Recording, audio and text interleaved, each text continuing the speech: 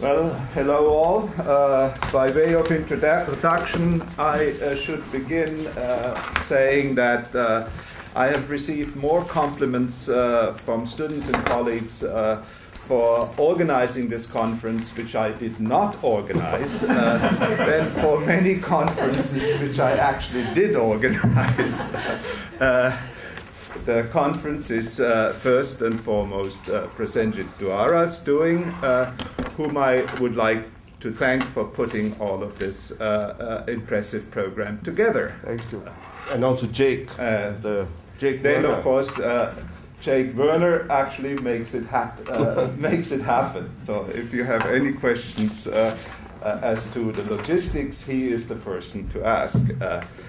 Now, when Prasenjit looked around for a maître d' to speed along the proceedings, he looked at someone who would look the part and could keep time. And Empire, writing back, thought there must be a German in the department. No. And so it is that he discovered me. I'm Michael Geyer, the German and European historian who also occasionally dabbles in global history. So, welcome all to this conference on history textbooks and the profession.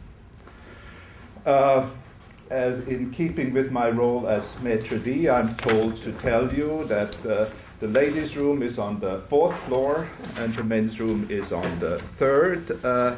Lunch will be served for panelists, and discussions, coffee and refreshments are for all. I should remind panelists and the audience that we have a full program. Therefore, panelists have a maximum of 25 to 30 minutes for their presentations, and discussions have 20 minutes. And let me add, if you do not adhere to the rules, you will discover why he chose a German. I should mention, the only thing I said was, Michael, you're so magisterial. You do a good job. See? The Empire writes back. Well, as a way of introducing the event, I might say that for someone like Hugo Croesus, the shifty Dutch lawyer and culture hero of natural and human rights as a prerequisite for peace, this kind of discussion we are having today would have been unimaginable, and indeed he would have considered it highly counterproductive. For he thought that the only way to ascertain peace in an age of deep civic and religious divisions was to make sure that the defeated remained silent, the victims were ostracized, and the victors wrote history. Everything else, and that's not a dumb idea, I should say, everything else would crack the thin veneer of order, would create civil disorder, and would generate new civil war. Obviously, schoolbook controversies and their resolution point to a very different situation and to very different kinds of strategies in ascertaining order, and for that matter, in ascertaining peace. What these strategies are, what this situation is, I think, and I hope we will find out today. In this context, we will certainly wonder, in the subaltern mode, as it were, who speaks in these textbook controversies. We will no doubt want to reflect on how and why it is that history should move into the role of a mediator and accommodator of clashing views and clashing subject positions, when for most of the time, history rather did the work Croesus considered essential for peace. It wrote the words of the victor. Whatever conclusion we come to in this matter, the very pervasiveness of history and schoolbook controversies must strike us very vividly. The first rebuke I got for this conference, which I did not organize, is that someone told me that I did not pay sufficient attention to the French. And indeed, they do have their school book controversies worth detailing. But then it dawned on me, just in the purview of my own little part of the world, looking at the program, that somehow I missed the Estonians, which happened to be in New York Times the day before yesterday, and their conflicts with the Russians as well. And round it goes. So can certainly say that we are at the moment of a deep and pervasive unsettlement of history writing, and of history education. And this unsettlement is indeed global. The past, it seems, is being recoded everywhere, and this is a very long way away from the days when, in our foolish pride as young Germans in the 50s and 60s and 70s, we thought we were called upon to carry the burden of all the world's injustices on our shoulders. So by now, very clearly, this is a global event. Unsettled history, unsettled memory, this is one of the conditions, and I would say it is a defining condition of our global age. This said, there are just two very brief things I wanted to say about this condition, because in a way I hope for a better understanding of both at the end of our one-day conference. First, while the globality of schoolbook controversies is noteworthy in and of itself, it is really the entangled nature of history and memory that has emerged as the major chance, but also as the major conundrum, and not just, as we now discover, for Japan. What we discover quite systematically everywhere is that your own history is always also somebody else's history. And in some cases, and those cases are highly illuminating and worth questioning, everybody else's history. That your own history is, of course, always also a composite history that silences and effaces those who are not in the charmed circle of the we. What we would want to know then is how and why this simple fact that we have an entangled history has been so effectively unlearned, and what it takes to relearn it. Can we truly come around to write an entangled history, say, of Germany, which would us put right into the middle of the Ukraine, for example, but certainly would also kind of bring us all the way to New Zealand, due to the emigre populations there, and some very famous emigres ended up in New Zealand. Or would we simply have to settle with kind of damage control, for example, in the manner of the diplomacy of German-French or German-Polish textbook agreements? Very important stuff, certainly important for what is happening now in East Asia, but it is damage control. So the question is, can we write this entangled history, and can we write this entangled textbook history? Second, we need to be concerned with the textbook as a weapon of mass instruction, as Charles Ingrao formulated it so well.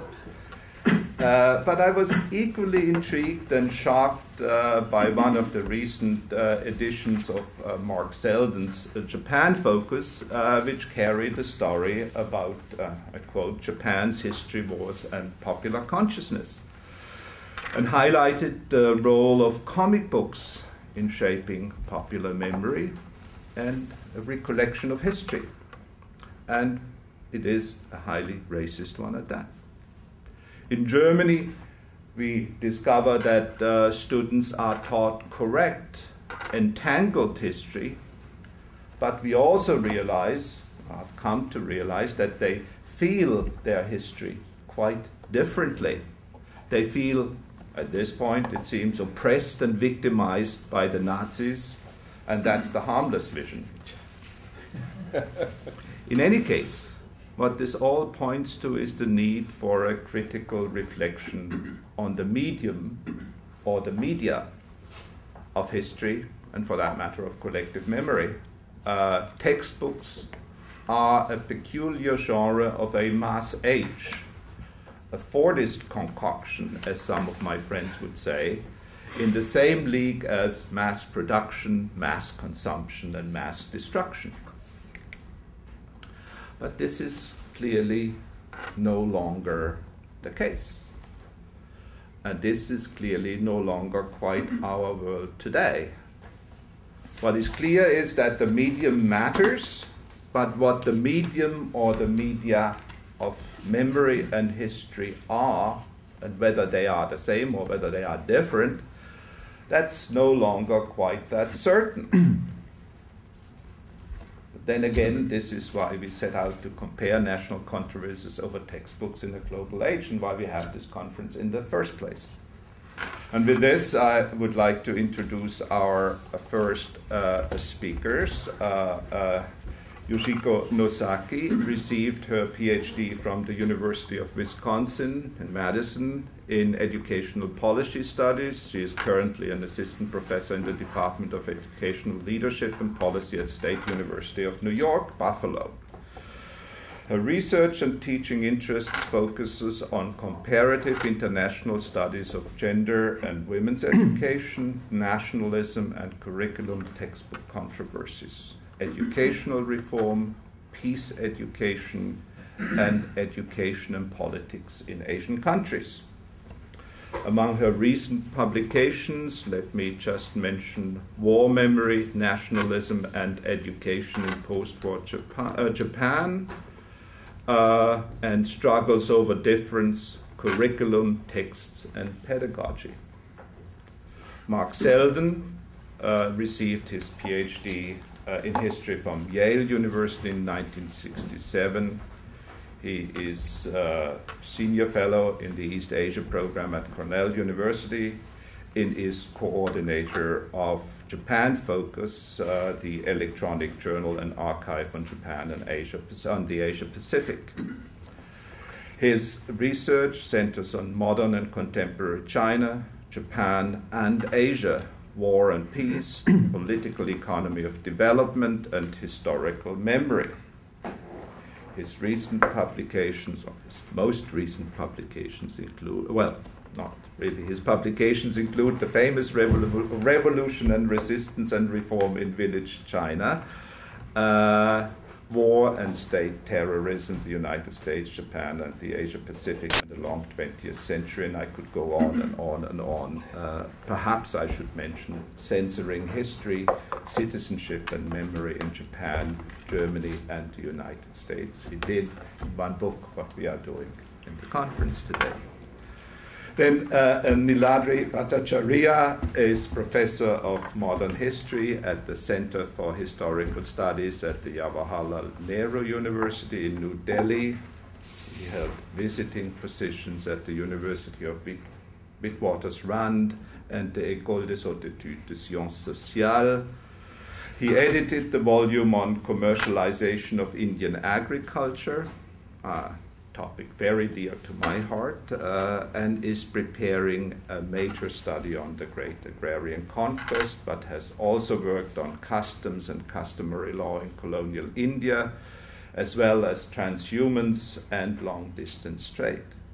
Above all, in our context, he is chief advisor of the school history textbooks being prepared by the National Council for Education Research in India. Now, I think I got a little confused. Where are we now? No, I'm not confused. Here we go. Just think I am. Because there are so many names here to be set up for the first session. Charles Ingrao here received his PhD from Brown University in 1974. He is currently professor of history at Purdue University. Since 1995, he has been the editor of the Austrian History Yearbook, and since 1997, general editor of the Purdue University Press Central European Studies series. His area specialty is early modern Europe, Habsburg, and Central European history. His publications include The Germans and the East, edited with Franz Schabow, The Habsburg Monarchy, 1816-1815, and indeed I could go on and on. But we'll leave it at that and simply say that the discussant will be Prasenjit Duara, but I will not introduce him because he is famous enough in his own right. We will begin this section on politics with a paper on historical memory, or a presentation on historical memory, international conflict, and Japanese textbook controversies in 3 epochs. Yoshiko and Mark will present. Thank you very much. Let the magisterial chair note that our time, our 25 to 30 minutes begins at 10 of, it says 10 of 5, but anyway, it begins now. I get a minute at the beginning. Yoshiko lays out the essence of the paper, and I get to comment in the final part.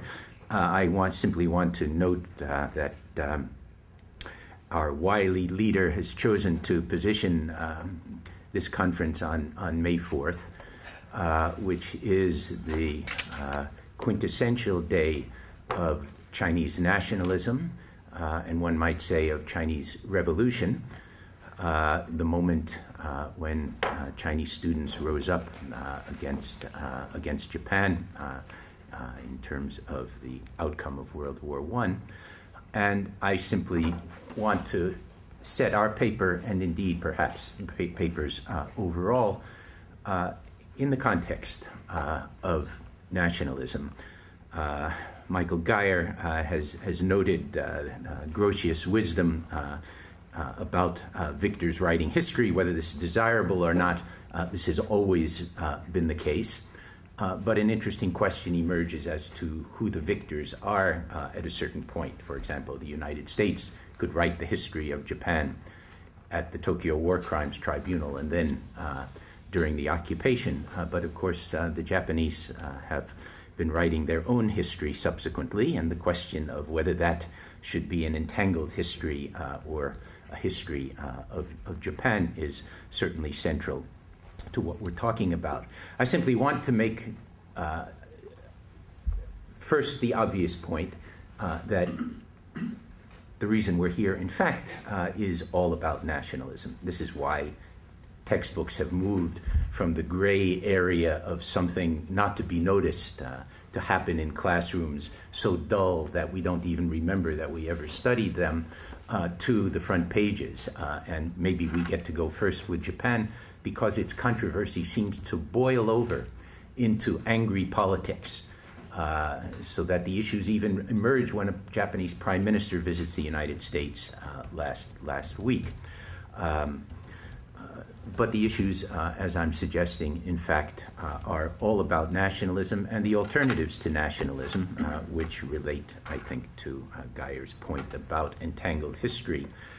Well, it's one thing to note the entanglement, but how to unentangle in ways that produce cooperative outcomes rather than produce further textbook wars, further manga wars, further nationalism wars. I think that's really what the stakes are here. Well, I'm sitting here to provide certain specifics for the Japanese textbook controversy in the past 60 years. Basically, in the paper, I talked about 3 epochs. In Japanese post-war history, there are 3 epochs in which textbook specifically became a target of political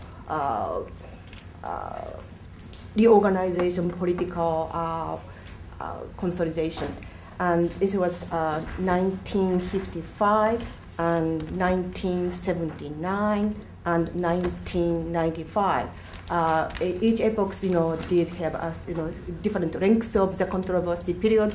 Actually, the last one started in 1995. Actually, continues today, so it's almost 12 years. But I talk about a little bit about the three epochs in order. 1955 is Japan is actually emerged from the occupation. The San Francisco Peace Treaty was concluded in 1952, and following that, there are some divisions within the conservative bloc, as well as within the so-called progressive, we call it kakushin, but it's left-wing politics. And actually, both conservative bloc, nationalist bloc are divided, and also Socialist Party are also divided because of the issue of the peace treaty, which is basically one-sided to peace treaty. So right-wing supported it, but left-wing Socialist Party didn't support it, so they split. These kind of really complex situation. People sort of didn't really realize what's going to happen next. But first, a Socialist Party decided to be reunited for many different reasons. The ideological differences are there, but basically they decided to be reunited is more advantageous. And then there are divided national right wing and conservative bloc. Also had a lot of pressure from a business circle, some other people to be reunited. So actually, in the election, both conservative blocs and Socialist Party fractions won pretty well. So then, in that election, textbook issue became sort of also.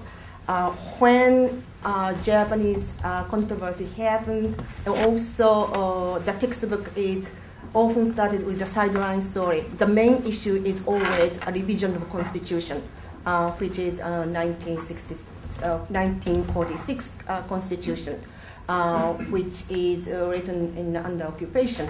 So always conservative, some segments of conservative bloc want to revise it. So in the election, basically, because Socialist Party fraction won quite a good number, therefore, revision of Constitution is not the issue. So therefore, the issue became much more textbooks.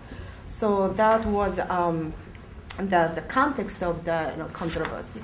Then there was, the diet opened, and there was, the testimonies by the former Japan Teachers Union officials to how textbook adoptions are bad, but the topic quickly became to the biased textbooks. So there are sort of anti-communist sentiment among the politicians to attack textbooks, but simultaneously around that time, the negotiation between Liberal Party and the Democratic Party, who both are the two major parties in the conservative bloc, the negotiation, unification of two parties are going on. So in the public sphere, it was a textbook attack and a diet. And behind the doors, closed doors, there are negotiations how we can unite it. And actually, two parties, the Liberal Party and Democratic Party, didn't really agree many things. So in the negotiation table, some people later said, we just talked about jokes. We couldn't talk about any political agenda because our positions are different, but we talked about jokes. But one thing, the both parties are comfortable talking about was textbooks, biased textbooks. So basically, that was the context. Even though a lot of decent conservative politicians didn't like the attack on textbooks, which really they approved beforehand. So they didn't like it, but because of this political negotiation, they couldn't criticize it because it's the one thing they can agree on. So that was 1955. Actually, 1955 controversy didn't really sold well in the public either. Public was so disgusted about the stupid comments made by politicians. But one thing it really affected was the way a Minister of Education conduct textbook screening system. Because of this political nature, they were able to create full-time textbook examiner's position within the ministry, and they were able to hire a full-time basis some of the right-wing historians to screen textbooks. And they really did, quote-unquote, a good job to commenting and on some of the textbook passages, including some of the war-related issues, but in broadly some of the progressive issues in the textbooks.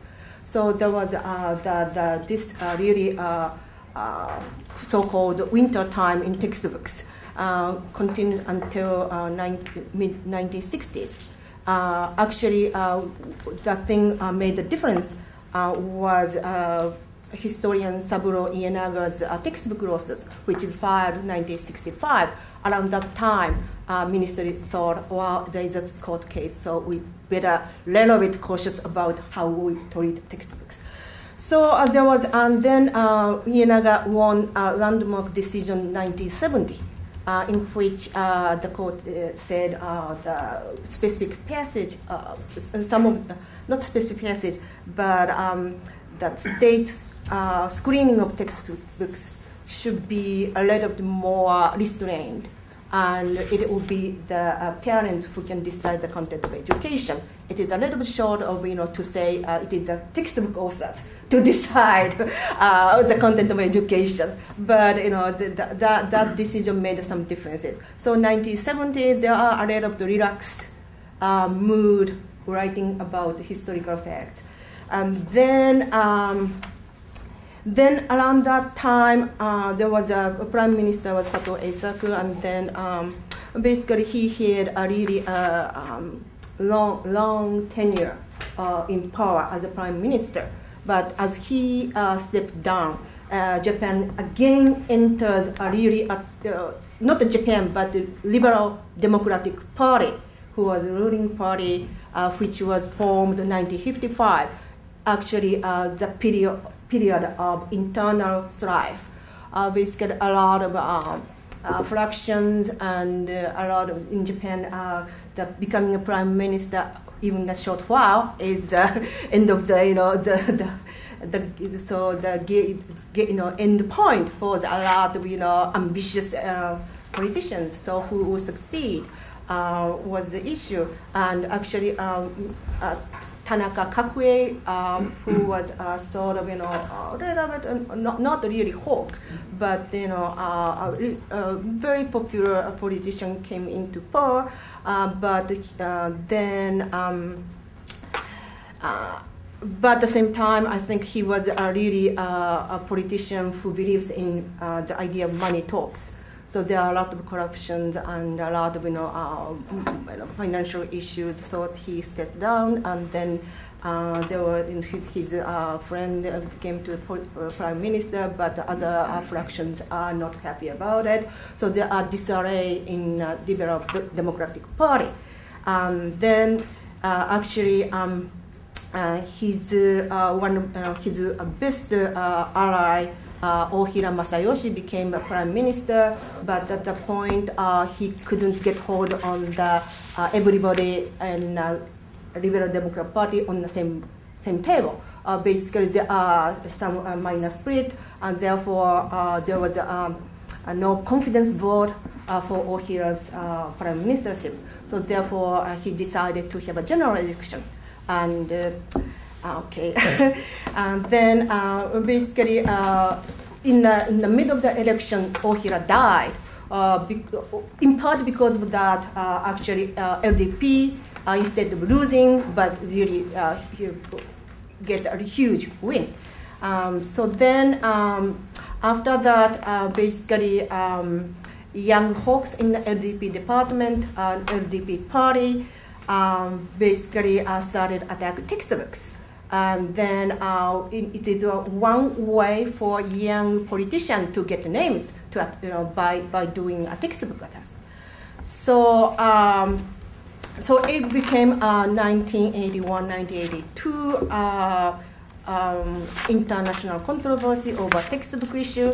And at that time, the Minister of Education has been doing censorship, all the time. However, here and there, it became the international issues, which was, in this case, which was 1981, 1982. And then the media reported was important in becoming a really huge dispute. Then as soon as media report came in, there was a protest from a lot of Asian nations, including China, South Korea, North Korea, Vietnam. So also one thing, nationally, there are a lot of protests from Okinawan people. So government backed, little bit retreated, and then decided to have a little bit of room for to write more progressive history. But the irony is, after this textbook controversy, actually the person who became prime minister was Nakasone, and Nakasone is basically young hawk who made a name on textbook issues in 1955. So basically, it's a very contradictory moment. And then Nakasone also had a long tenure as a prime minister. And after Nakasone resigned, again, LDP was in a situation of disarray. And then 1990, the big issue, the comfort women issue resurfaced. There was a little bit the comfort women issue here and there in the past, but 1990 was sort of a benchmark. In which around this period, the issue became really, really huge because of some international situations. The Korean feminists are strong at that time. South Korea actually democratized the country, so they have some voice in the international leader to talk to the Japanese government. Of course, the Japanese government flatly denied at the beginning. But as the former comfort women really took a stand to testify what happened, the government retreated and did certain hearings, and then they admitted there was some indirect and direct coercion to recruit as well as to make comfort women work in the comfort women's facilities. But that was also the time actually LBP lost control of the majority on the diet. So basically, as soon as this statement, the Kono statement came, I think a few days after, basically LDP was out of power, and there were a seven-party coalition government formed. And the Prime Minister Hosokawa, when his first address said. The last war was a war of aggression, and then that was a wrong, mistaken war. His statement really angered right-wing politicians as well as right-wing constituencies.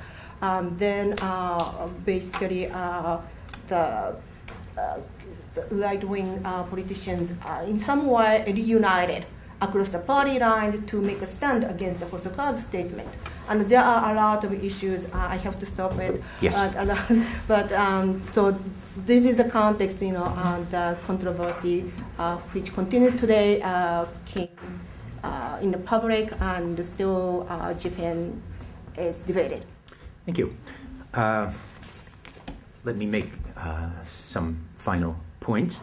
Yoshiko began by noting the ways in which the textbook controversy emerged out of the failure of the central effort of the Japanese right in the wake of the end of the occupation, and that was the desire to revise the Constitution, especially to revise Article 9 that was placing a lock on the Japanese military.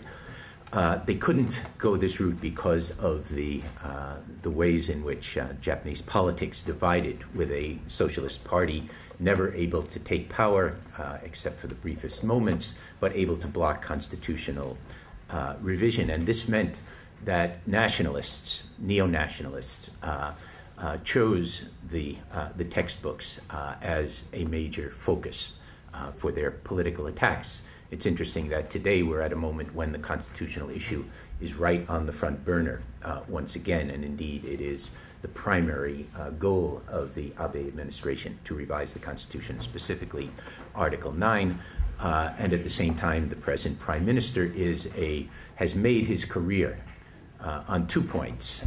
Above all, he made it on North Korea issues, but the second point is as proponent of revising the Constitution and eliminating retrograde textbooks of the type that we're talking about. So these issues are absolutely central to Japanese politics. And of course, everything we've been saying in many ways has a background of implicit comparisons to Germany. We're talking about a country in the wake of major defeat and occupation, coming to terms with its history, but in ways that contrast with those chosen for the most part by German textbook writers. Let me say just a couple of things about war and memory in the Japanese context. A very nice example from the 1950s. Well, first, to begin by noting that one of the things that has struck us in reviewing this 50-year history is the enormous continuity of central themes throughout.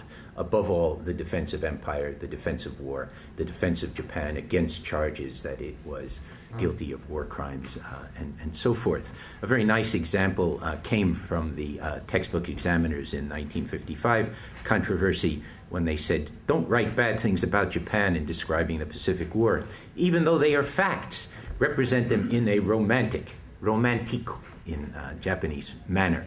The implication was that the text should be more like a historical novel. They said, the Pacific War is not a historical term. Call it the Great East Asian War, Dai Towa Senso. That was the official term for the war. And something as innocent as the Pacific War was taken up by anti-war people after the war.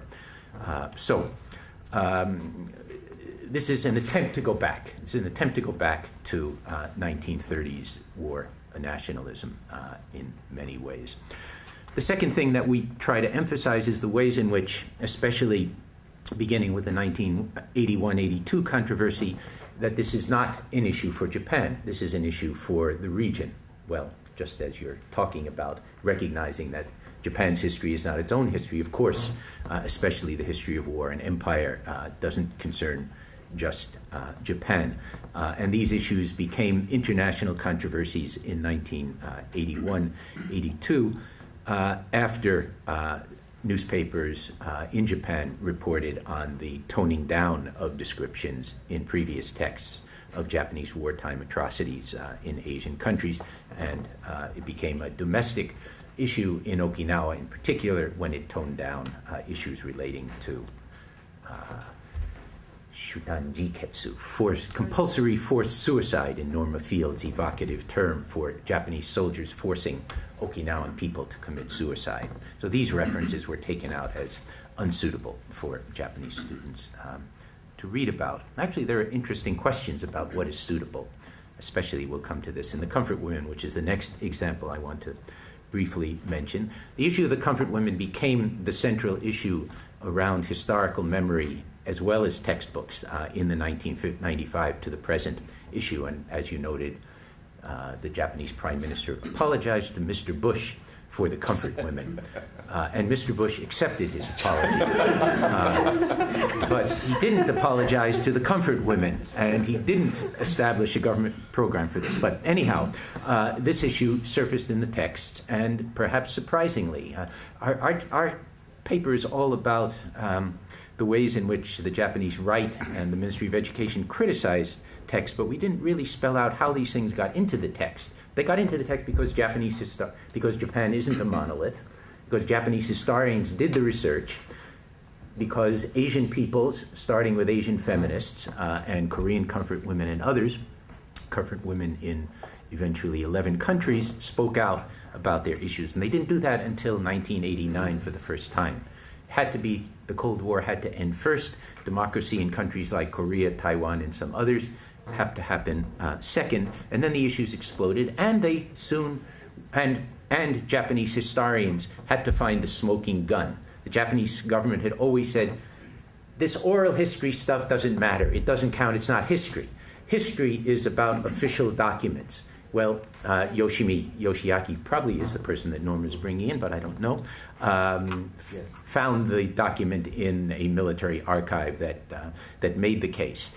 And then the Japanese government felt that it was forced. So the famous Kono statement of 1993, accepting the comfort women, apologizing for them. This is a controversy again this year because the Abe government rejected that statement.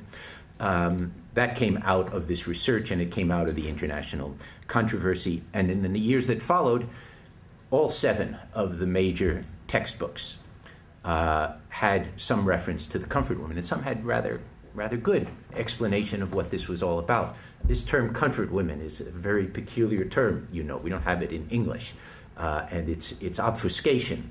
But the Japanese term military comfort woman, jugun yanfu, is a little bit more reminiscent of the sexual slavery that went on. Anyhow, this did get into the textbooks and did become the center of the controversy. So in the 1990s, a neo-nationalist movement emerges, challenging, above all, the descriptions of the comfort women, but other issues as well. And this became a major issue both in Japanese politics and in the international politics of the region, and would be reflected, Michael has mentioned it, it's not just textbooks, because there's a continuum from textbooks to manga, comics, to film, to literature, and so forth, all of the same issues being played out and fought out there as well.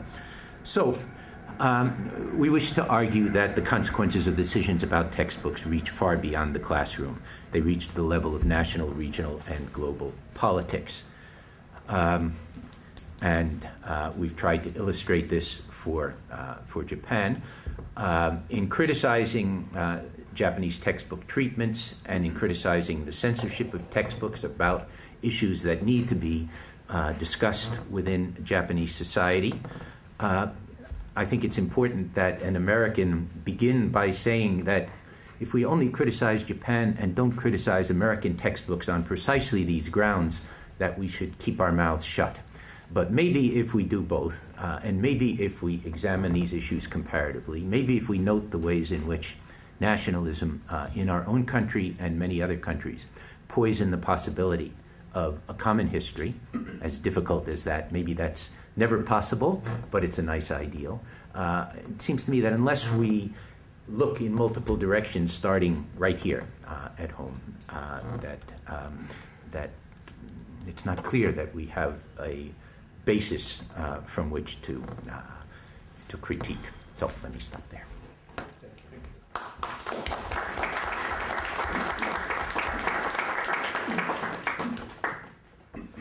Neeladri, do you want to trade places? Yes, of course. Absolutely.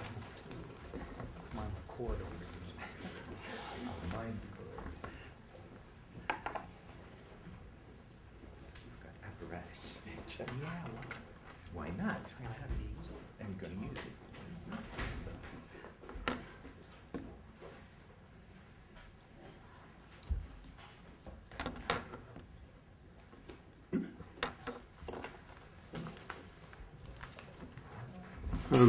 I'm talking on the politics of history textbooks in India. In 1969, a bright young historian in her late 20s was asked by the education minister of the time to do a survey of the textbooks in India. This young historian, Romila Thapa, wrote a critique of the existing textbooks, which in some way which acquired great historical significance. She argued that all the available textbooks in India at that time were textbooks which were shoddily produced, badly written, and contained ideas which no professional historian of the time would agree with. They were not in some way, they were not in keeping with the professional standards of history writing of the time. Thapa's critique, I suggest, was in a way a part of a wider demand for professionalization of history.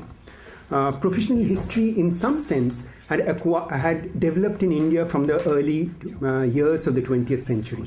But school textbooks were written primarily by non-professionals till the 1950s. What Thapa was demanding is that the textbooks ought to reflect the best standards of the time, and they should reflect and contain the advances in historical knowledge, which was clear and which was evident in the academic texts of the time. This demand for professionalization fused with a demand for standardization. The new nation state had come into being in the late 1940s, but for the first decade, first 10 years of it, nothing really was done about textbooks. There were no uniform textbooks which were read by students, and no standardization, no institutions which implemented or oversaw the textbooks in India. The citizens, in some sense, the citizens of India needed, the new nation state felt, the citizens of India needed to read a single textbook which were produced and overseen by a national institution. In 1961, the NCERT is set up, National Council of Educational Research and Training, and within the provinces, SCRTs are set up, which are the state boards of educational training.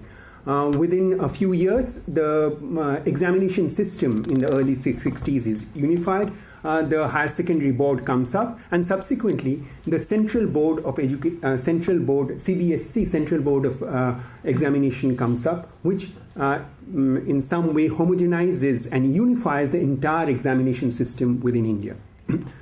But what I would suggest is that while there is a move here towards professionalization and standardization, the will of the state to produce a unitary text, to produce a text which will be read by everybody within the country, this will of the state could never be implemented in practice.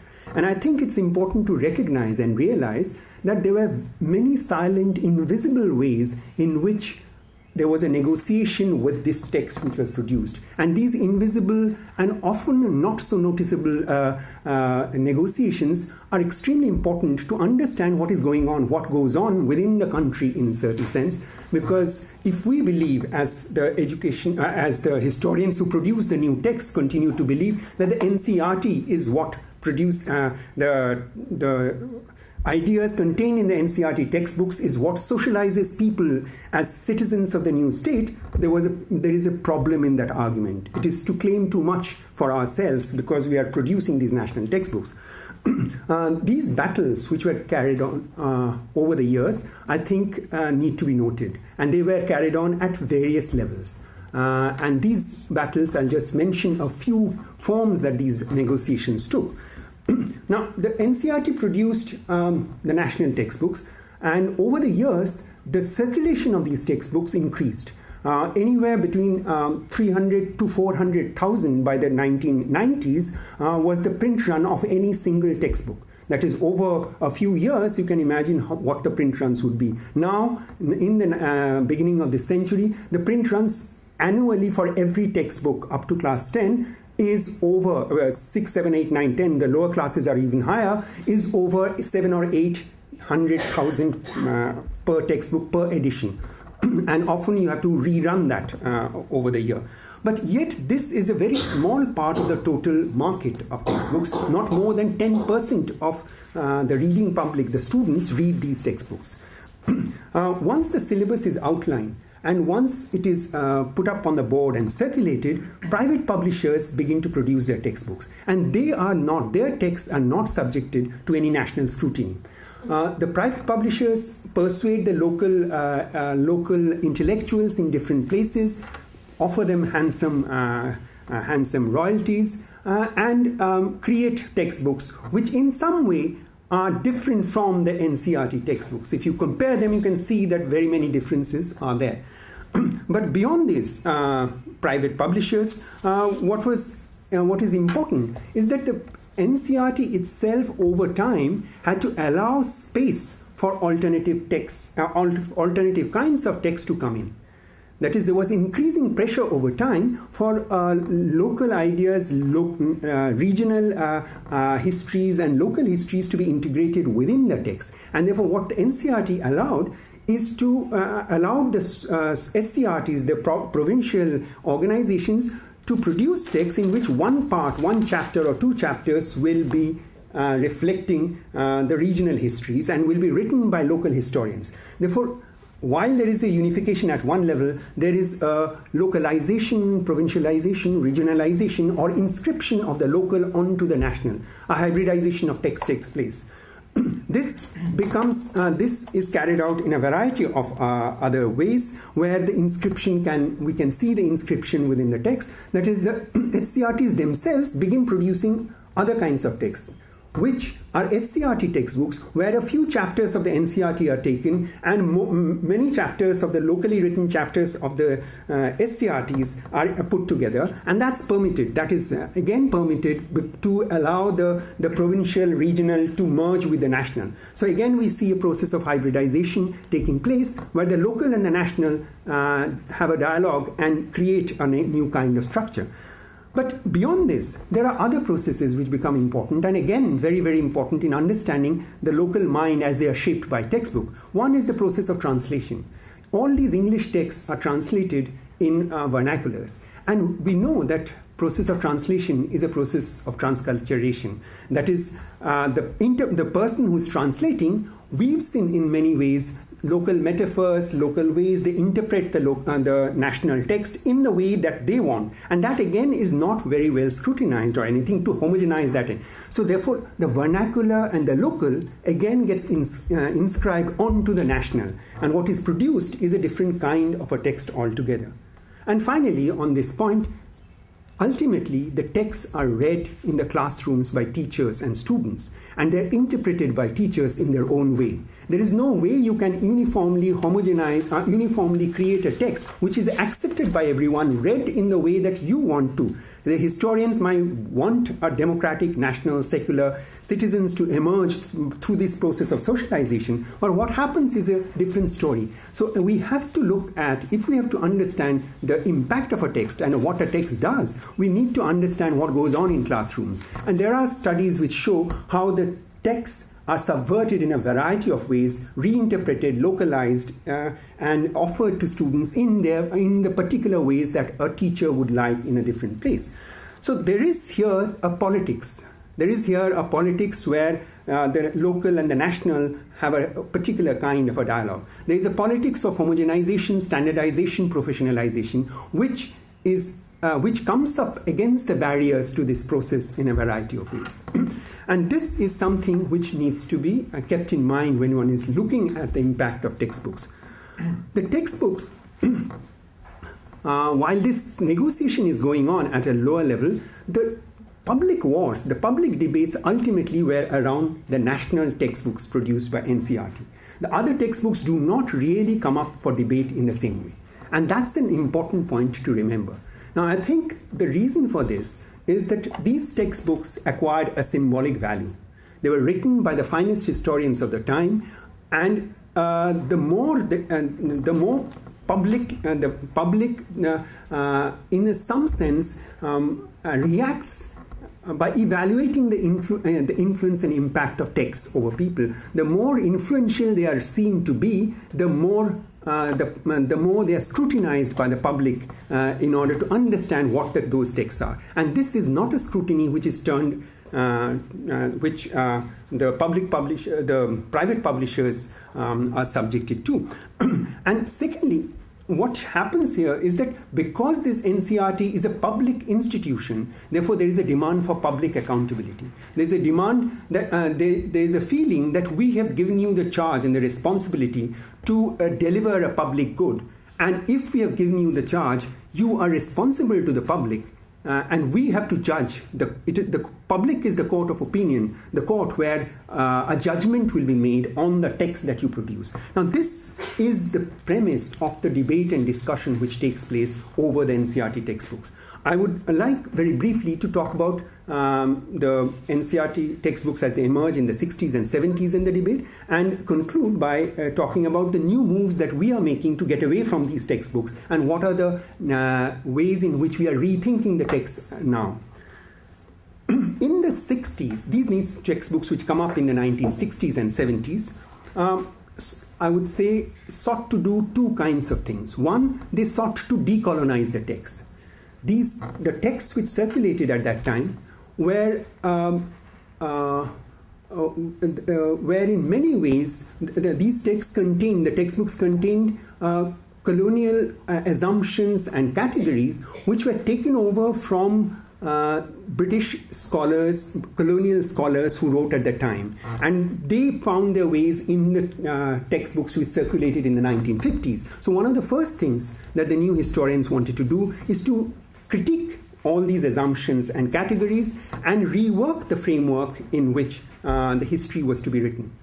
Within the colonial assumptions, of course, you had a notion of a past. I'm schematizing and simplifying here. A notion of representation of the past where in many ways the past was presented not by the Orientalists but by subsequent historians as a past was barbaric, primitive, stagnant, backward. Agriculture didn't develop, industries were not really developed. There was chaos, absence of a rational order, no laws, despotic government, all the usual stereotypical notions. Now these are critiqued and subjected to scrutiny, and an alternative picture is offered where the past appears as dynamic, as changing, as full of flux and change, and processes of transformation were analyzed. In the colonial texts, you have a notion of a rupture which leads to the modern period where under colonial rule development and growth take place, and in the nationalist texts you have an argument that there is a tragic history of decline, stagnation, etc. Now this is one part of the object. There's a second thing which these texts are doing, which is to critique the communal bias, what is seen in Indian textbooks as the communal bias within the text. Now, this is a specific category, which is the category communal is used in a particular way within India. It is not something which is used in the same sense elsewhere, and the specificity needs to be remembered, and it would become clear as I talk about it. Writing a decade and a half after independence, these historians, broadly left-wing, radical liberals, nationalists, they felt the need to rework the text in such a way that the text could become the basis of the creation of a new secular national democratic culture. They would become the basis of citizens who would think in secular democratic ways. They were aware of the trauma. They had all experienced the trauma of partition, where thousands of Hindus and Muslims killed each other, and they wanted to purge all the ideas which might feed into communal categories and conceptions of the time. So the textbooks were central to the process, were seen as central to the process of remaking of the mind, mentality, common sense of the people. Secularization of the society, democratization of the society, creation of a national culture. And this is something which is again central to this process of rewriting of textbooks in the 60s and 70s. Now this was done in a variety of ways. I'll mention three things here for just so that it can become part of a discussion later. First, there was the question of temporality, which at one level was a question of chronology and periodization. Colonial officials, or rather the Orientalists in the late 18th, early 19th century, had classified and periodized Indian history into Hindu history, that is the ancient period, Muslim history, and the British history. Now this is a categorization which was taken over by the nationalists and then became popular within the communal writings of Indian history. Now this categorization was something which was questioned because historians said that this in some way reflects an understanding of India where religion colors everything. Religion is the essence of India. Therefore, periods, times, people, everything has to be understood in terms of religion. Could an entire period be read as Hindu? Could an entire period be read as Muslim? Their argument was that this is a communal, in some sense, a communal categorization now, which had Orientalist roots, and this forces us to conceive of entire periods as Hindu and Muslim, and therefore we should rethink these categorization and see them as ancient, medieval, modern. So therefore one issue was a reworking of the chronology and decommunalization of periodization and temporality.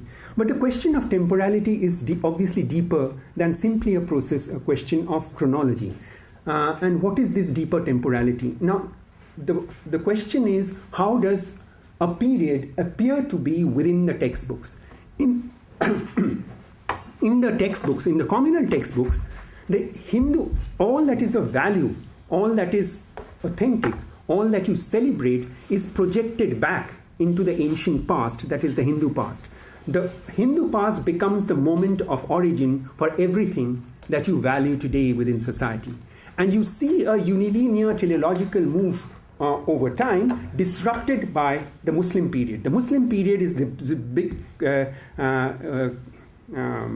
interruption and the juncture where there is a process of decline. So you have a glorious period at the end and then a process of decline which leads to the present where you need to return to the ancient period in order to build the premises of new society.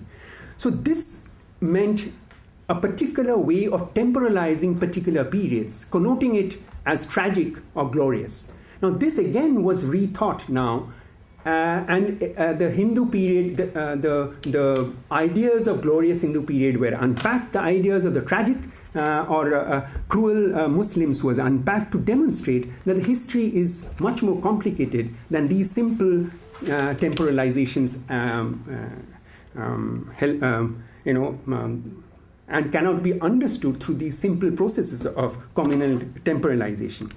Secondly, there was a question of origins, and which is linked up with the question of indigeneity, the problem of indigeneity.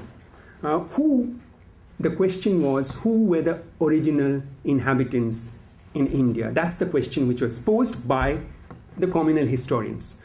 And this is something which inevitably became a subject of debate and discussion. Now, this is a question which has been debated elsewhere in Australia, in America, and we know that till very recently, in the textbooks in America and Australia, the indigenous people did not appear as actors in history. White history was constituted by erasing the history of the indigenous people. Now, in India, this question of origin and indigeneity is debated in an interesting way, which again is very important for the debate as it unfolds over time. Now, in India, the communal historians, I continue to use the category, the Hindu right. Now, for the Hindu right, the claim that the present-day Indians, the Brahmins and the Hindus are originally they were Aryans, is something which is very, very important. So there are two claims which are made. That is, Hindus are Aryans, and a second claim, that is, Hindus are original inhabitants of India. Now, if you make this claim that Hindus are Aryans, and you trace your genealogy and lineage from the Aryans, and if you make an equally assertive claim that you are originally indigenous, then you get into a problem. Because historians were showing that Aryans actually came from outside. They were pastoralists who came from outside and gradually settled in India over time. Now, how do you negotiate this problem? Now, one of the ways was to say, to deny that Aryans came from outside, and also to deny equally that Indus Valley civilization, which historians were arguing predated the Aryans in India, could not have been prior to the Aryans. Because if you say there was a flourishing culture in India before the Aryans came, then you cannot be the original inhabitants, you cannot trace your lineage to the Aryans. Therefore, there is a problem here of origin and etc., which had to be negotiated. And this leads to, again, a huge debate over the next 2 decades. Third, there is a question of fundamental categories. Within communal history, the framing category is Hindu and Muslim. You understand history as a negotiation and conflict between the Hindus and Muslims, and you read the earlier history, the Muslim period, as a history of discord between Hindus and Muslims, and you see that discord and conflict played out in the present. And what the nationalist democratic historians were trying to do was to project back into the past, in the medieval period, a history of harmony, of syncretism, of living togetherness, and critiquing all the communal stereotypes. That these are stereotypes built by communalism, that these stereotypes were inverted, and there were history books showed that these boundaries, which are seen as hard boundaries, are not really so hard. They are more porous, they are open, and people live together and acted together, and there was a history of conviviality.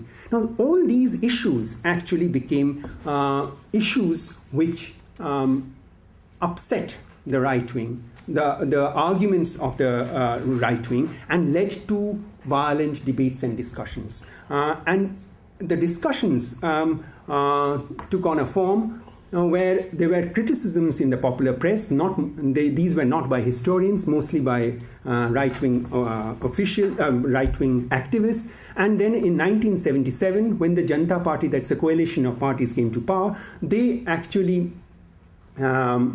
withdrew the textbooks which had been introduced, and which led to another debate in 1999 when the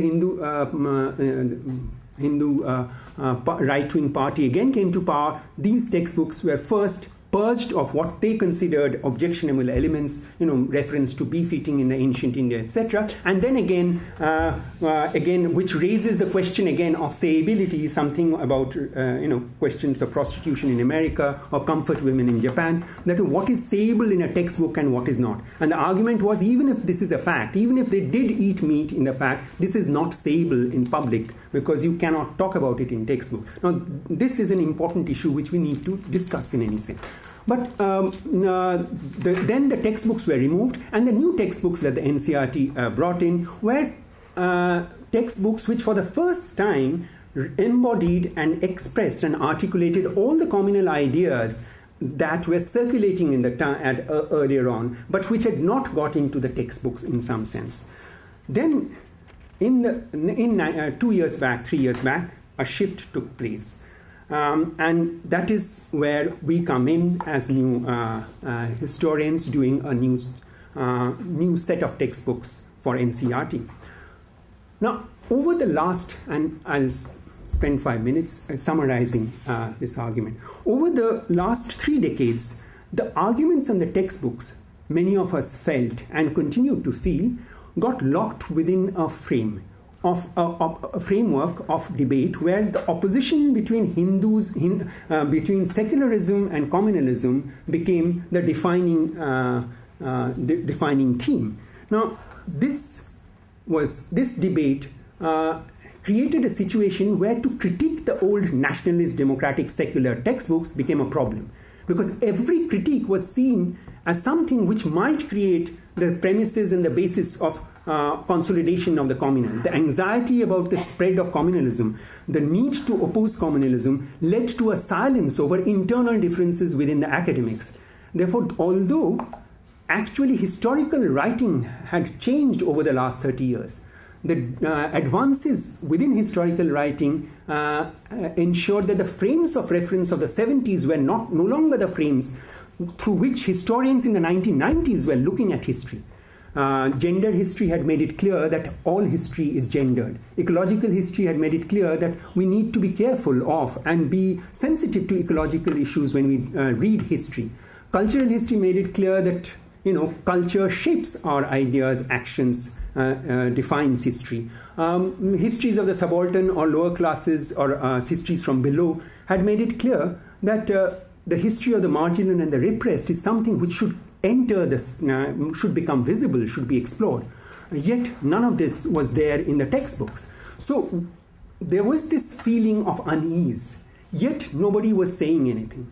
So we felt in 2003, when some of us were asked to come and help in the rethinking of textbooks in India, we felt maybe it's a time that we can actually bring in something new, think of new ideas, bring in the arguments, some way the ideas which are there in academic history, they should enter the textbooks all the time.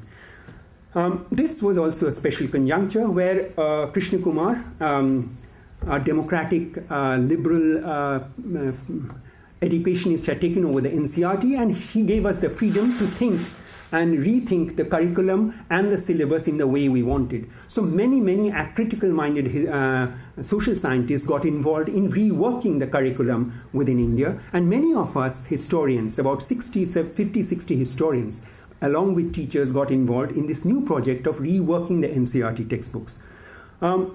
This led to a new cycle of debate and new controversy.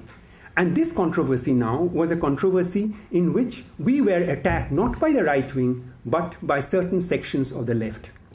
The left became the most vociferous critics of the new experiments and ideas that we were operating with. And we had expected this. We knew that this would come because there will be anxieties which will be provoked. But what are these anxieties? I mentioned 3 points and then I'll stop. The earlier textbooks were narratives of the nation. The idea of the unity of India was in some way projected back into the past, in medieval India onto ancient India, and you saw the unilinear unfolding of India from the ancient to modern times. The first problem that we had to face is whether we can get away from such a narrative. Is it possible to write this kind of a history textbook for the nation in a certain sense, which gets away from the nationalist narrative? We did not offer a radical critique of the nation state, but we felt it is possible to problematize the idea. And we do this in a variety of through the variety of different strategies. First, what we suggested in the way we titled the class 6, 7, 8 book, that is the lower secondary book, is that instead of history of India, ancient India, medieval India, modern India, we entitled them Our Pasts 1, Our Pasts in plural 2, and Our Pasts 3. Our is a problematic category, but still we felt that by talking of our past, we bring in the multiplicity of past, we bring in the multiplicity of narratives, we say that there is no one unilinear narrative from the past to the present. And this creates a tension between different narratives, which we can actually work out in the text. So there are the pastoralists or the peasants or the artisans or the lower classes or the tribals or the urban class. We look at their past and their stories, but don't try to gel them together into a homogeneous past which unfolds seamlessly from the past to the present. Secondly, what we did was to suggest that we should study not simply a general history of India, but come down to the local. So one move is to move from the national to the local. We move from the general to the particular in order to build an idea of the variety which goes on in India, the variety of histories that unfolds, not to make these histories as instances of the national histories. The local does not become a site for the playing out of the national. Now that is in some way to integrate the local and the different into the national. What we suggest is to look at this local as radical difference in a certain sense, which we need to understand. The differences in stories need to be understood if we have to build the premises of conversation across cultures between people. And these are stories which we need to see. So each of the chapters in every book that we are doing, it continuously zooms into local areas to see local studies, but keeps in mind that we are not trying to do n number of local studies in order to build the multiplicity of locals which constitutes the national. That's not the object. Just 2 or 3 examples can give us an idea of that variation. Third, we did in the class 10 and 9 and 10, what we do is get away from the national to the transnational in some way. We do India and the contemporary world, history of India and the contemporary world over 2 years. And in this, the effort is not to say that India was also that in India also had a modernity. It is not to suggest that that modernity and the contemporary world unfolds in different ways in different countries. That's one of the objects. But also, it is more importantly to suggest that the contemporary world, that the modern world in which we live, is constituted through a variety of historical processes and a variety of historical actions all over the world. It is conjointly produced. It is produced through a collective history which enacts and is played out in a variety of different ways. So you get away from Eurocentrism, but you don't necessarily provincialize Europe in that sense. That is, the Europe is very much there, but a variety of other processes going on that comes into the study. So you move from the local to the national to the transnational without celebrating any of these sites as sites of history. These were not radical ideas, because we know that, and we were not offering a radical critique of the nations. Yet this was disturbing for the historians who think that history should be a history of the nation state. Two other small themes which we do in this is, one is a pedagogical move. We make a pedagogical move in the new history textbooks where we try to create more open-ended texts, which again has created a problem. We suggest here that in the earlier textbooks were all textbooks which were premised on a notion that the text is authoritative, that the historian has researched, analyzed, explored, the historian knows, and the historian offers the ideas, evidence, material to the students to learn. Now, this is an approach we get away from in order to suggest that in some way the text should be such that the craft of the historian, the fact how history is constructed, how history is analyzed, how sources are looked at, all this should become part of the textbooks. We do this through the 6, 7, 8, 9, 10, 11, 12, through all the classes, but in class 12, we actually structure each of the chapters around an exploration of one kind of a source. From literature to art, from inscriptions to oral history, each of them is analyzed at depth in terms of the problems it poses for the crafts of the historian, but opens up an issue where the students can actually get into the text through the information, and he or she is allowed to reflect on that in order to think out how history is really made. So that's another thing which we do. And a third thing which we do is to bring in the everyday as a site of inquiry. And this, I think, is very important. This, again, the earlier point about opening up of the text also created anxiety, because historians said, what is this opening up? Now, how can you offer these kind of sources or other things to the students, because this will confuse them? We have to give them authoritative texts, truths which we know, conclusions which we have come to. So this, again, has created a problem. And bringing in the everyday, the history of culture, the history of clothing, the history of sport or cricket, the history of print, or the history of the novel, this again is seen as trivia within the framework of earlier history. But our idea was that if the student begins to look at the everyday around them as having a history, that is actually in some way that should be the purpose of history textbook. It should open up the world to historical scrutiny. I'll end by reading the last paragraph, which is on transnational history, just to conclude whatever I'm arguing. Finally, I would like to end with a comment on transnational history, which has been part of the subject here. As I said, our effort has been to get away from the constricting frames of national histories. But we need to be wary of thinking about transnational histories unproblematically. Transnational histories ought not to produce another genealogy of the present. In an age of globalization, when global capital seeks to dominate the world and national boundaries appear as barriers, a critique of the nation state becomes part of the very logic of capital itself. At a time when the borders in Europe have broken down and people are thinking of a single textbook for Europe, we have to be cautious of the nature of new demands that will be made on the profession of history, on the history textbooks. Writing transnational histories ought not to become, yet once again, an act of tracing the origins of the present. If earlier, in the age of nationalism, histories presented the nation as a natural unity, now in the age of globalization, transnationalism as an idea will be naturalized, made to appear the only frame within which historical knowledge can be organized, ordered, presented, and authenticated.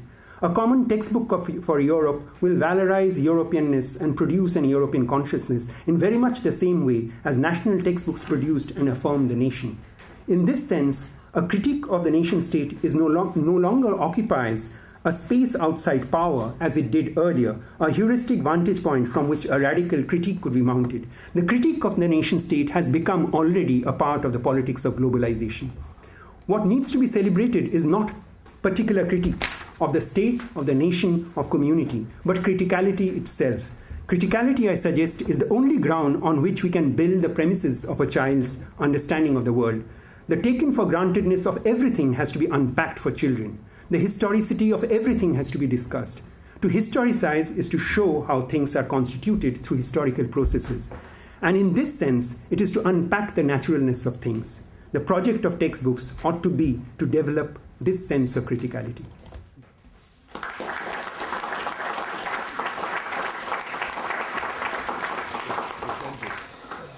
Do you think we should have a little break? Let's continue with Charles Ingrao and then the comments by summary comments by Prasenjit Duara.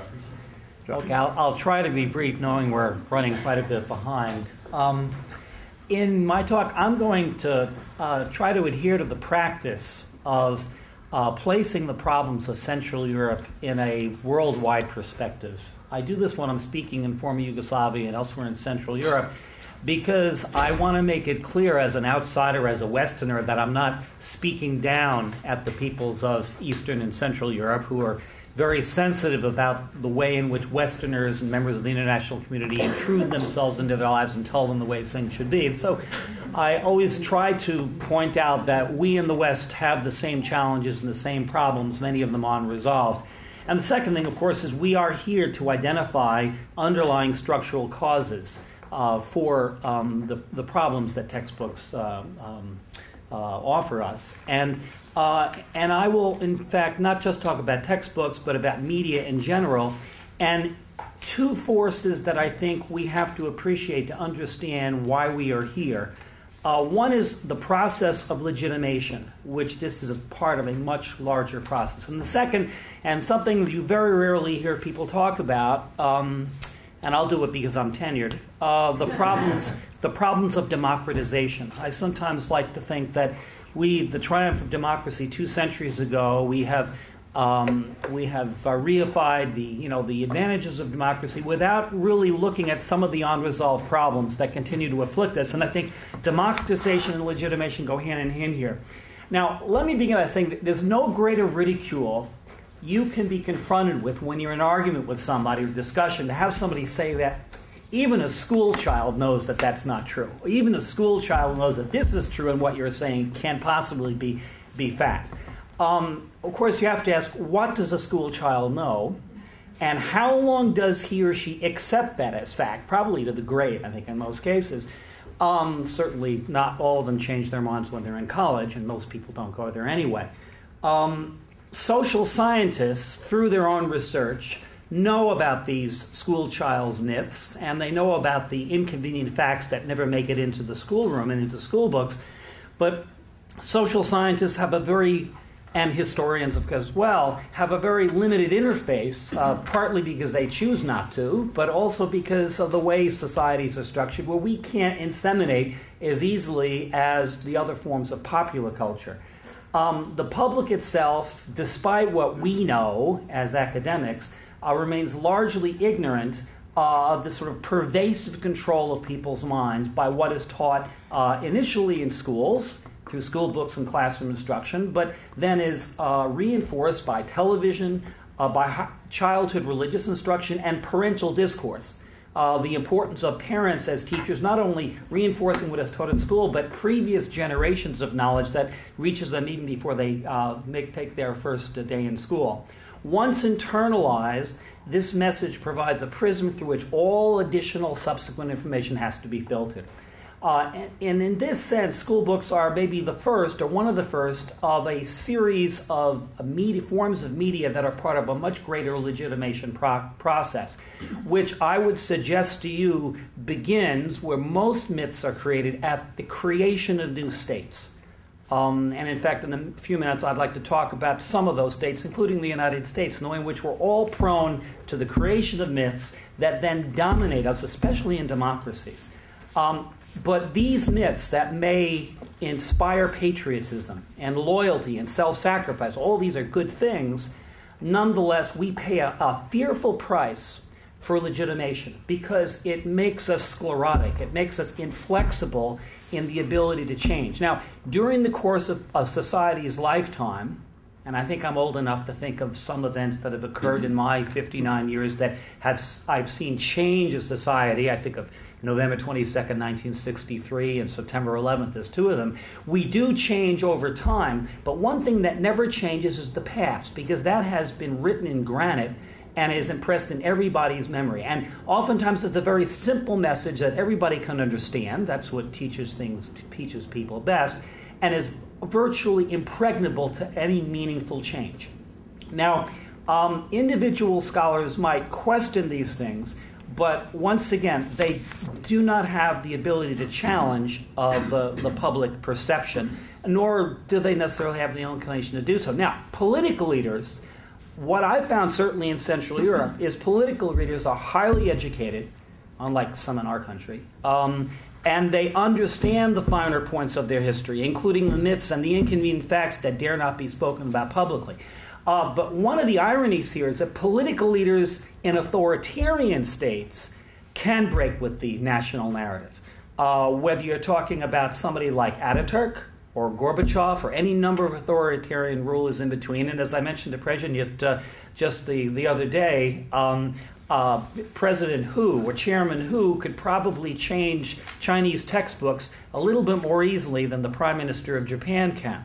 There's a certain, like a command economy, there's a certain command culture. The authoritarian leaders can break with that narrative. But in democracies, we can't, because in a democracy, the political leaders are beholden to the base of the causative pyramid, to the electorate, and they dictate what you can say and still stand for re-election with any chance of success.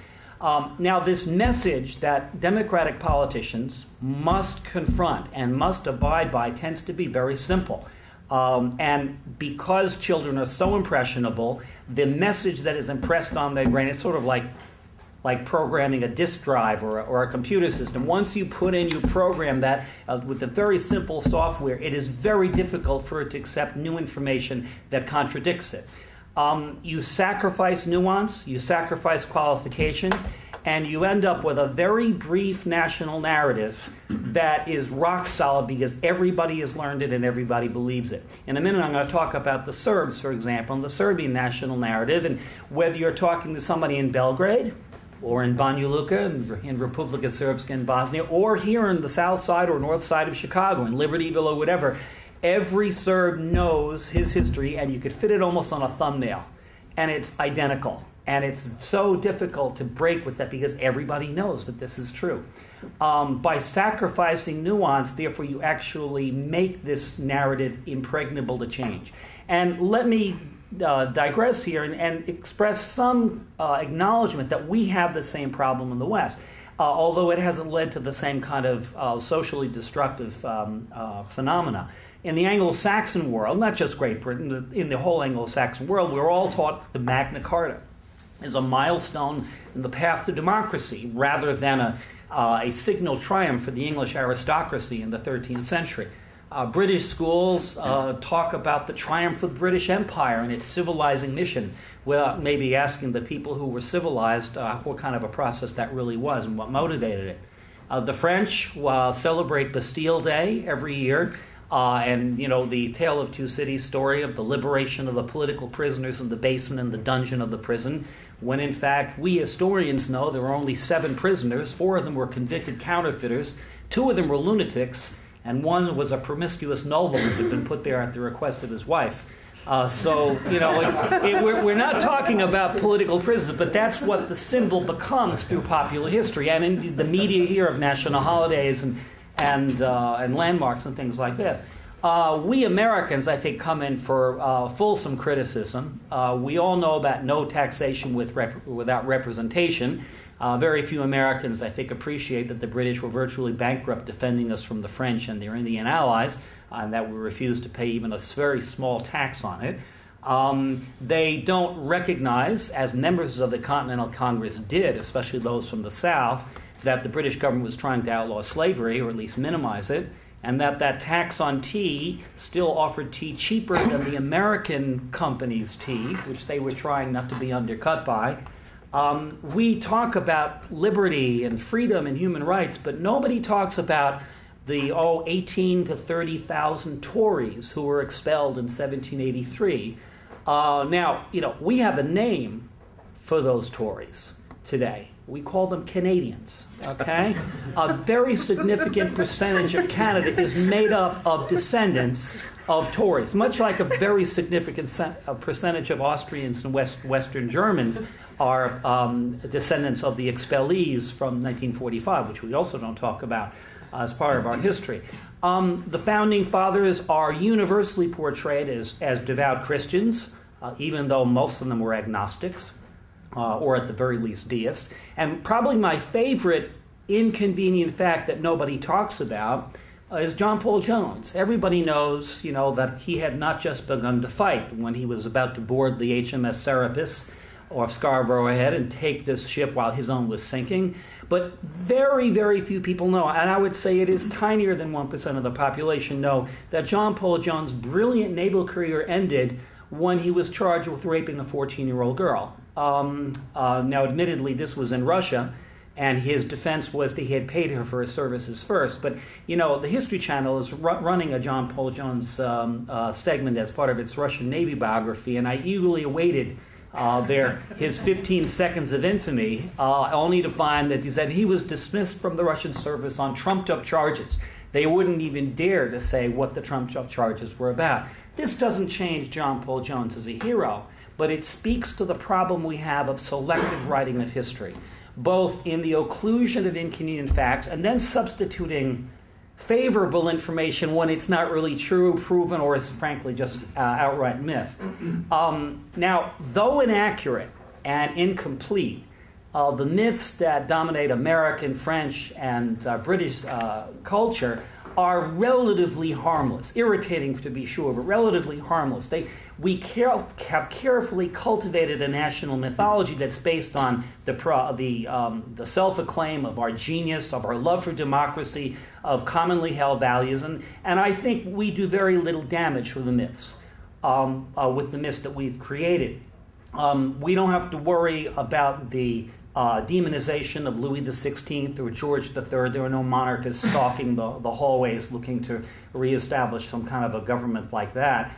Americans don't harbor fear or resentment towards, let's say, the British.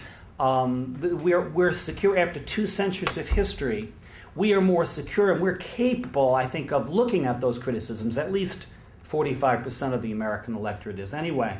But the problem in Central Europe is rather different. These newly created states, insecure, that have had to fashion a new national narrative in the last century, there is a real challenge. Twice in the last century, twice in the 20th century, Central Europe experienced the euphoria of gaining its freedom, of its independence, and at the same time what it defined as democracy and what was welcomed by outsiders as democracy. But not unlike most of the Western world, the peoples of Central Europe, and I certainly would apply to India as well, and China, and most of the West, most of the world period, is these were multi-ethnic spaces, multicultural worlds, around which borders had been fashioned that rarely housed one overwhelmingly homogeneous group. And in the process of legitimating these new states that were created largely in 1919, what happens is you create a national identity based upon one ethnic group's dominance, its manifest destiny to rule over that space. And this happens twice. It happens at the downfall of the Habsburg and Ottoman empires, 1919 to 1923, and it also happens at the downfall of the Soviet bloc, not just Soviet Communist Russia, but the various satellite states of Western Europe. And they face the daunting task of creating a common national identity twice in the same century, and it's one on both occasions in which school books and mass media forged a national self-image by creating a history that minimizes the accomplishments of their multi-ethnic heritage. It minimizes the successes of multi-ethnic living. Quite the contrast to what's going on in the EU today, where the intellectual elites and the bureaucrats behind them are fostering an appreciation of multi-ethnicity and a multilateral society. Not only are the achievements and the efficacy of a multi-ethnic society being minimized, but also in its place justifying the creation of these ethnically dominated nation states, putting the state-forming nation in a special place. So bringing in an historical narrative that makes one ethnic group, one national group, one state-forming group somehow special. In 1919, and I'll just go through a few of the countries, Poland, has this glorious pre-partition past before the 1770s and 90s when it's divided up by its three great power neighbors. And the Poles, in their textbooks, of course, in their history, even before, in the writings of their intellectuals, this is this great society that was destroyed by three aggressive powers. But nowhere in this new narrative was any mention made of the Poland that was partitioned in the end of the 18th century was a multinational state. That gave much more rights to non-Polish speakers and indeed to non-Catholics, including Jews, than anybody in the 20th century is willing to recognize. Czechoslovakia basically turned its back on its Habsburg past, which only could be seen as a prescription for oppression and suffering. And you have, I think, a good example of this is in the picture the Czechs have of the revolutionary emperor, Joseph II, who frees the serfs in not just the whole Habsburg monarchy, but of course specifically in Bohemia, where some of the worst feudal obligations existed. He spreads literacy. He actually makes laws, he and his mother, Maria Theresa, make laws that require all those Czech peasants not only to learn how to read and write, but to learn how to read and write in Czech. Okay?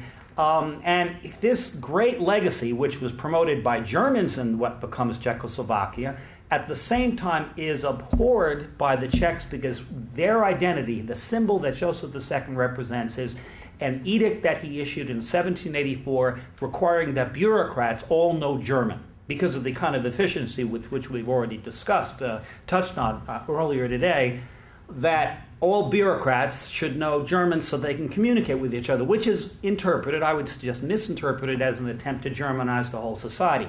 That's what Joseph II is remembered as. And after 1919, every statue of Joseph II is torn down, or if the government manages to intervene, at least peacefully removed and put in museums and back rooms somewhere.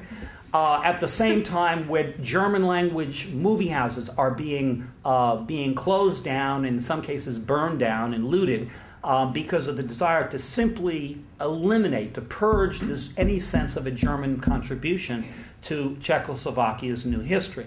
I'll give you one more example, since I won't dwell much on northern Central Europe, and that is in Czechoslovakia, the national narrative that nationalists already had begun to nurture in the 19th century, which becomes part of the school book literature in the 20th, is the lesson of the 30 Years' War. 30 Years' War is a part of the Counter-Reformation where the Catholic government experiences a rebellion in the Bohemian crown lands, puts down that rebellion, and re-Catholicizes Bohemia. The fact that the Habsburgs were German and that a majority of the Bohemians were Czech-speaking is converted by 19th century history, and any Czech, if they pick out their thumbnail, will tell you it was German against Slav. They don't point out that of the 23 men whom Emperor Ferdinand II strung up by the Charles Bridge after the revolt was put down, 2/3 of them were German speakers. and that the Counter-Reformation was impressed on the Czechs in Czech, which is to say that it was not a language thing, and in fact many of the nobles who were purged were German speakers, and many of those who came in were Czechs, rewarded for their Catholic loyalty.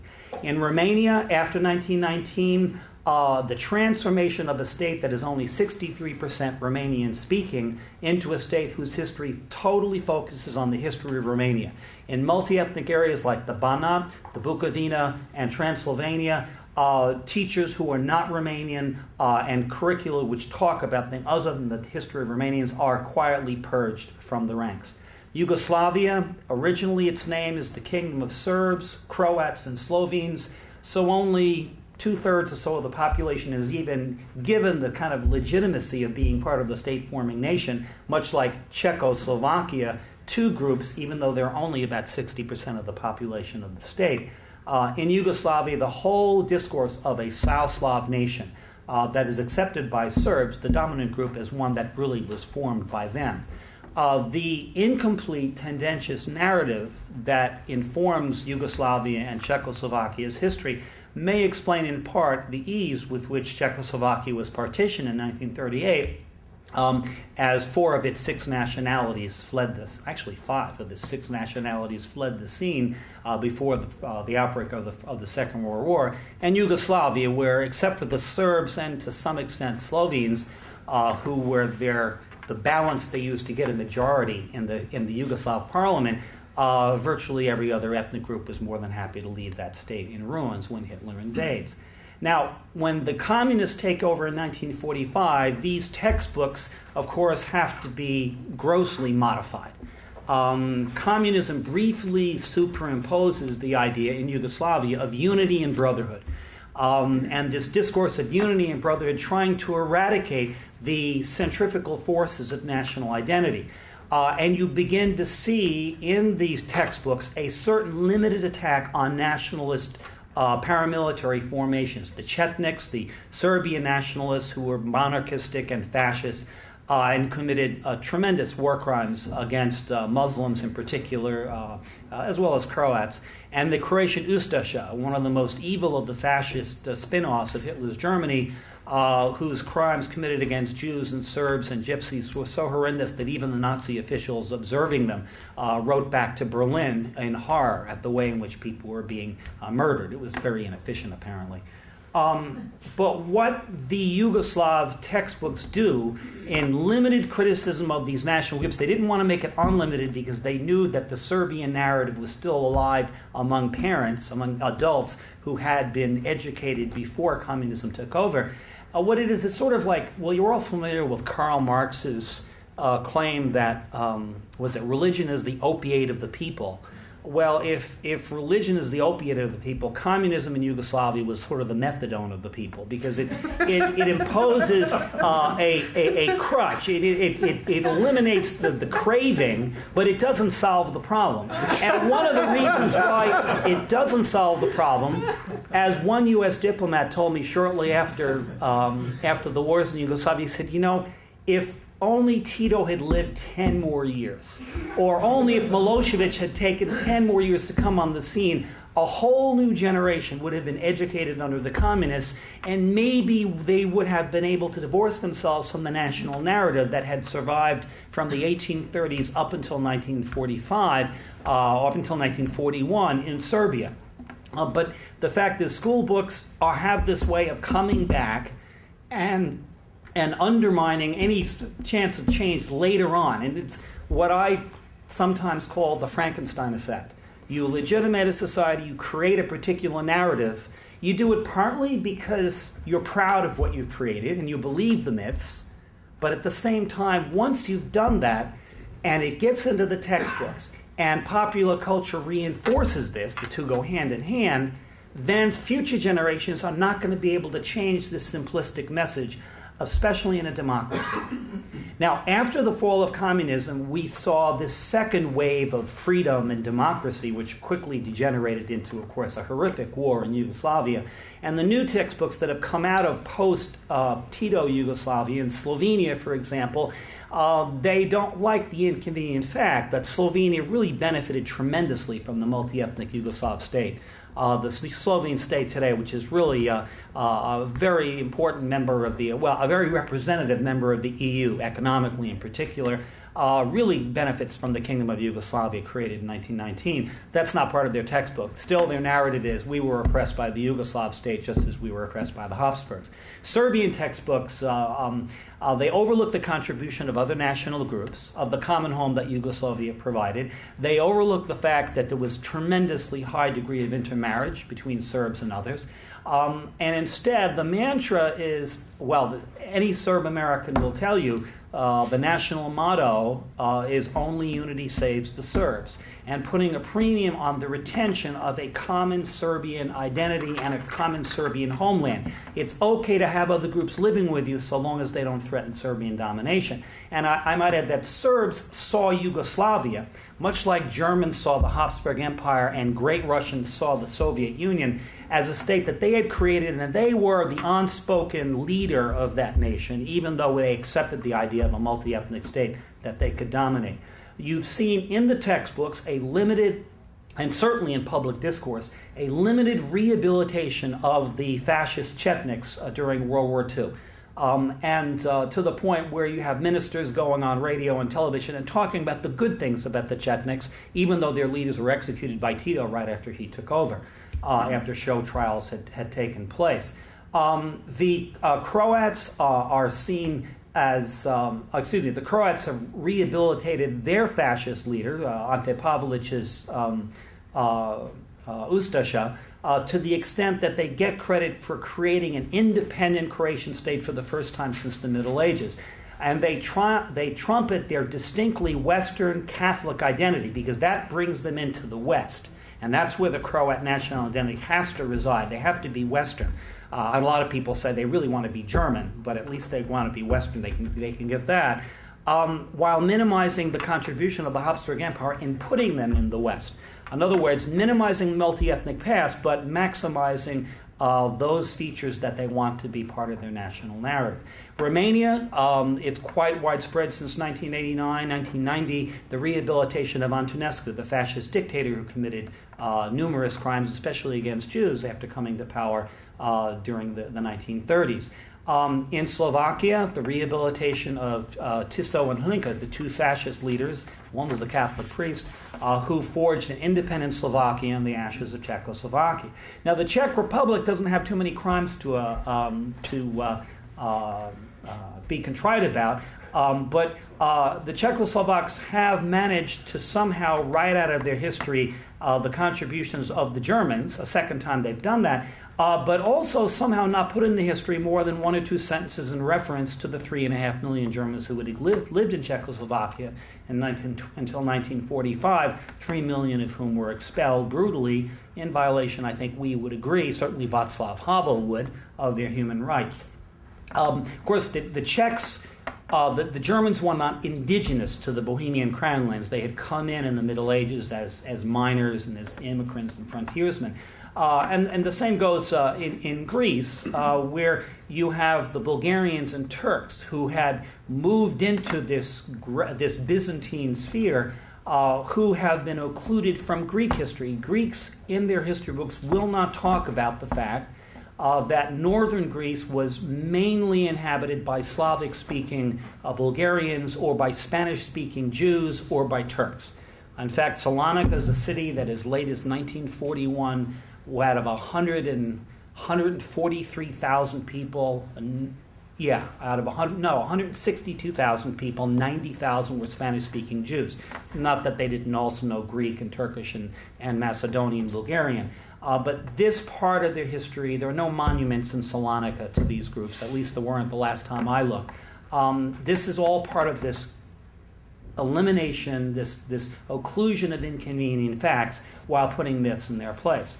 Now, while school books minimize the record of coexistence and collaboration between national and ethnic groups, they often stress conflicts between them. And so if I can go back to the post-1989 textbooks, certainly throughout the former Yugoslavia and in much of the rest of the region also, there is a discourse of conquest, occupation, and oppression. Certainly in the Ottoman sphere, in the Balkans, and the Serbs in particular, that their history is seen as a history of national suffering. Not that the Poles don't. Not that the Poles don't have a similar narrative of persecution in their discourse. The Serbs put a great premium on recounting the mass slaughter of Serbian civilians in World War II. At the age of 8, Serbian school children are taught about genocide against Serbs. There is a textbook, a popular textbook that is given out that talks about Jasenovac, the death camp in which we now know about 50,000 Serbs were murdered. But in the Serbian narrative, it's 1 million Serbs murdered in Yugoslavia, 350 to 400,000 of them at least in Jasenovac, even though we know that's about 10 times the actual number. Not that that isn't horrific. There's an historical atlas in Serbia that shows all the genocidal incidences of genocidal crimes committed by the Croats against them, as well as by Hungarians, Germans, Albanians, and Bulgarians. They basically get them all in the mix. But nowhere in the textbooks do they talk about the Chetniks and what they did to Albanians and Muslims and others in World War II. Finally, I should say the Serbs are in good company here. I certainly don't want this to sound like I'm just focusing on them. Polish school books talk about the horrors of the Nazi occupation, including, of course, the Holocaust against the Jews, but they don't really talk that much about, let's say, what the Polish Home Army was doing while it was fighting the Nazis and also murdering Jews, and about the episodes of Polish on Jewish violence committed quite independently of the Nazis. In post-communist Romania and Slovakia, even as they've rehabilitated the Axis regimes of Antonescu and Tiso, their school books remain silent about the Slovak and Romanian complicity in the commission of genocide against Ukrainian Jews in the 1940s. And the Czechs, once again, they don't really talk about the massive blanket genocide committed. Well, I shouldn't call it genocide. Well, some people would. The expulsion of the Germans, of the Volksdeutsche, and the collective guilt with which they were saddled. I'll skip over this, and maybe you want to. Okay. Well, I did want to. I do want to mention one of the things that I'll give me 2 more minutes. One of the myths that gets into these histories is who was here first. We know the Germans were not the first in Czechoslovakia; they were relatively late additions. The Hungarians and Romania probably came in later as well. But, of course, the Romanians and also the Albanians in their textbooks trumpet the fact that they were there in Roman times, which we can't really prove, but that's what every Albanian, every Romanian will tell you if they get through the schooling system. In the Serbs, in Serbia, there's one school book that dates the Serbians back to the Etruscans. And there's even one discourse that hasn't made it into the school books yet, that the Serbs come from Atlantis. And have made their way. So, the heritage. And recently, in the last year and a half, there is now a very popular myth being created among the Bosnians, who had very little identity before the century, certainly as a state, that these pyramid-shaped mounds that have been found in central Bosnia show that the Egyptians got their pyramids from the Bosniaks, which is really interesting. Now, in summary, let me say that what we're looking at here is creating national narratives that divide people who lived a common history. There have been attempts made by the international community to somehow influence this discourse. Various international media like Deutsche Welle, BBC, Voice of America, Radio Free Europe, NGOs like Friedrich Naumann Stiftung, Soros Foundation, a very big player in this, the Bertelsmann Foundation, among others. There are even, like in the State Department, are programs to try to get these textbooks changed. But if I can go back again to the Frankenstein effect, we cannot change this unless politicians agree to change the textbooks. Politicians will not change the textbooks so long as they are democratically elected and are sensitive to the problems that we've already heard the Japanese elected officials are subject to. We still need to respond to the challenge that democracy has yet to answer. which is how do you get politicians to exercise the courage to do what they know because they are more highly educated, present presidency in this country accepted. I have to say, in a meeting I had with the president of Republika Srpska, we were talking about this, and I had to tell him that our country is unique because in our country, actually, the president believes the myths. But even when they don't believe the myths, they are captive to it. What they will tell you in private, they can't say publicly because of school books and other mass media. Thank you. Thanks.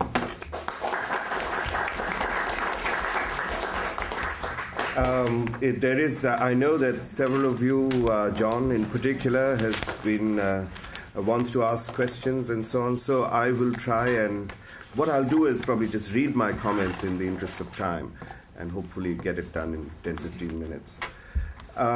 These papers belong to the politics category of the conference, and each, I think, is a fine instance of the implication of history textbooks in political struggles. What I'll try to do is try and grasp the common political struggles underlying each, and also provide some materials from the Chinese case, which I think furnishes an interesting test to whether or not they belong to the same common political problematic.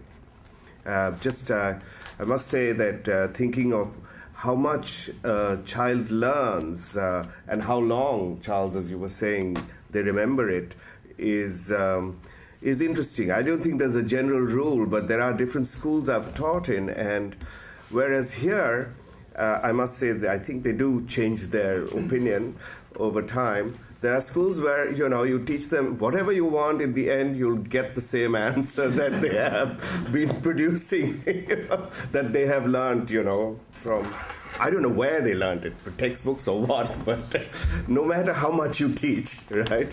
So there is always that phenomenon, and so maybe textbooks are important here. Charles Ingrao's paper, which will also be discussed by Professor Simone Lesig, presents us with the classic form of this political problematic. He shows us how societies require the weapons of mass instruction to adapt to changes and new circumstances, but tend to become rigid, restrictive, what he calls Frankenstein's monsters. Right? He further argues that, ironically, this Frankenstein syndrome is greater in democratizing societies than in authoritarian ones, because in the latter, the dictator is less subject to the monsters of the past than those who have to be re-elected. In another context, I have called this monster the regime of authenticity.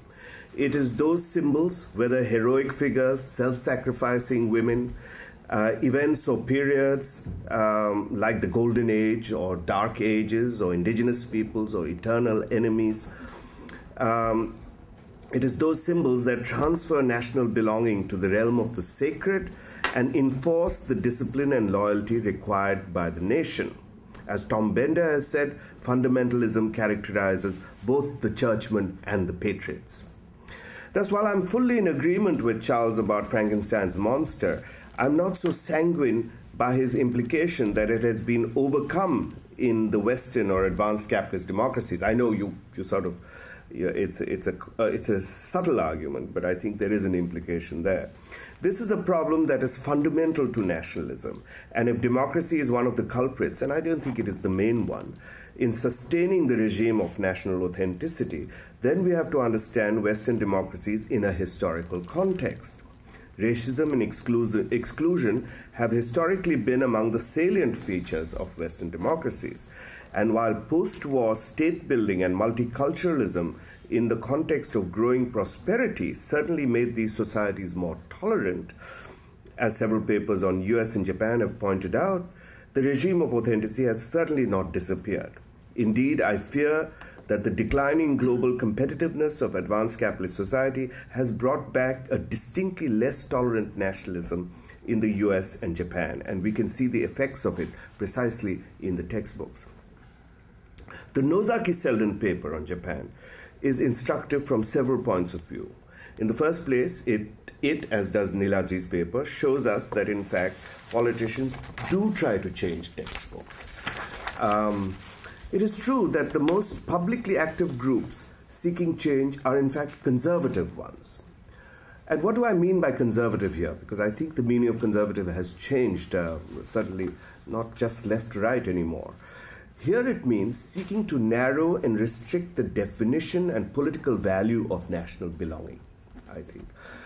Yet we also know how in the Indira Gandhi era in India and in the occupation and for a long time after that in Japan, leftists did get to define the meaning of history and the nation.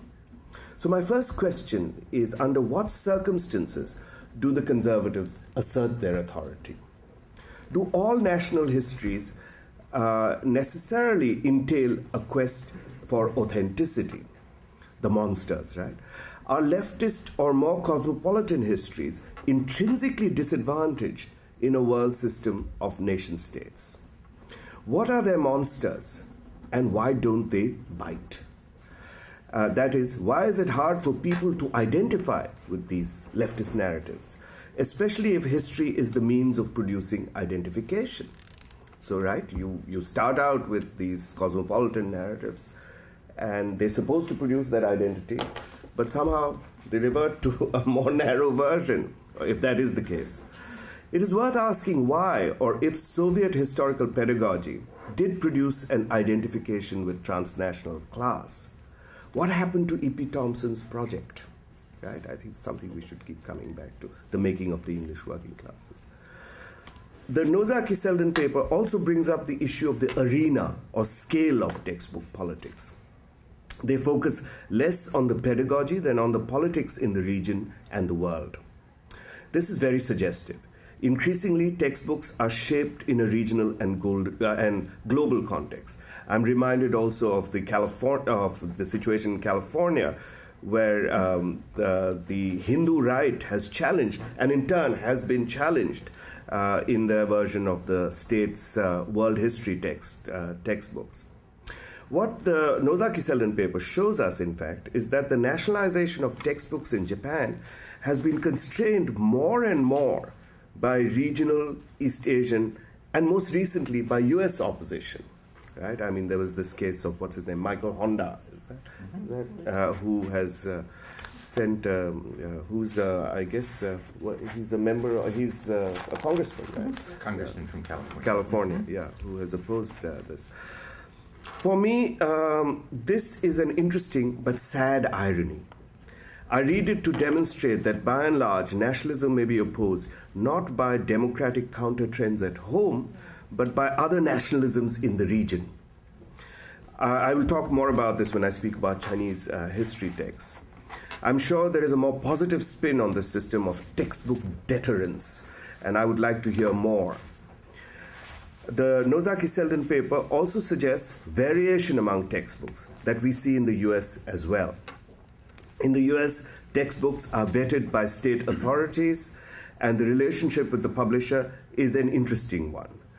I was on the review board of the National Standards of Education in History in 1995. Tom Bender is going to discuss it in detail. But I remember well how we actually came to solve the problem that the controversies had aroused.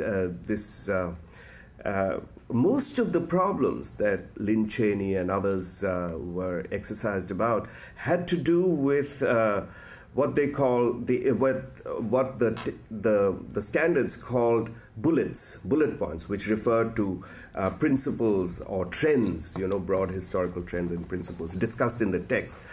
Thus, the critics opposed the number of references to slavery in comparison, say, to George Washington or Abraham Lincoln, and that really infuriated them. And this was, however, these were not in the bullets, but in the exemplars, in the examples that were given, right? So ultimately, we came up then with a very simple solution to the problem, which is just get rid of the exemplars, right? Keep the bullets out there. And the thinking behind it is interesting, and I know we have people from the publishing houses here, is that it was believed that the presses would seek out most of the exemplars in the original version, anyway, since this was an excellent product, right, the Center for, the UCLA Center for Historical Education, I mean, I couldn't imagine a better high school textbook than what they produced, actually, and then they had to take it all out.